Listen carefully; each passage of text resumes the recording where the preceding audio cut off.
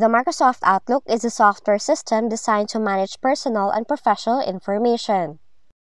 But if you cannot find the home menu anywhere in the Outlook application, here are some methods for you to try to troubleshoot the problem.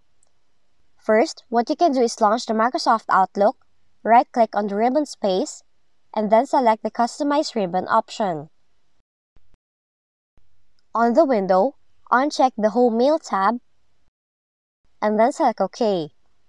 And after that, click on the Customize Ribbon option again, but this time, make sure to check the Home Mail option, and then hit OK. Just keep in mind that this is only a temporary solution, and you may need to repeat these steps whenever the issue reappears. As for the following method, you can try repairing your Office files. Do that by right-clicking on your Start menu, select Apps and Features, find your Microsoft package,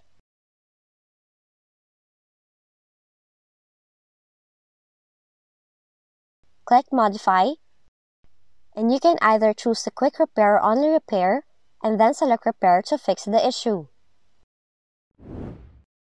While for your last resort, update your add-ins in the application and then log out from your account. Do that by clicking on the File tab and select Options from the left categories.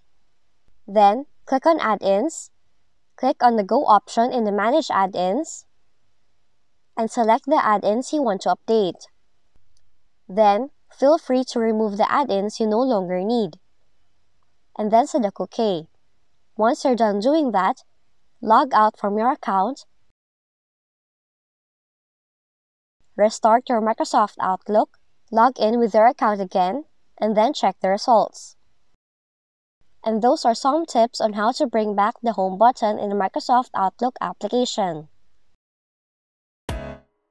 If you found this video helpful, kindly like and subscribe. You may also click and turn on the notification bell so you can be notified from whenever we release new videos.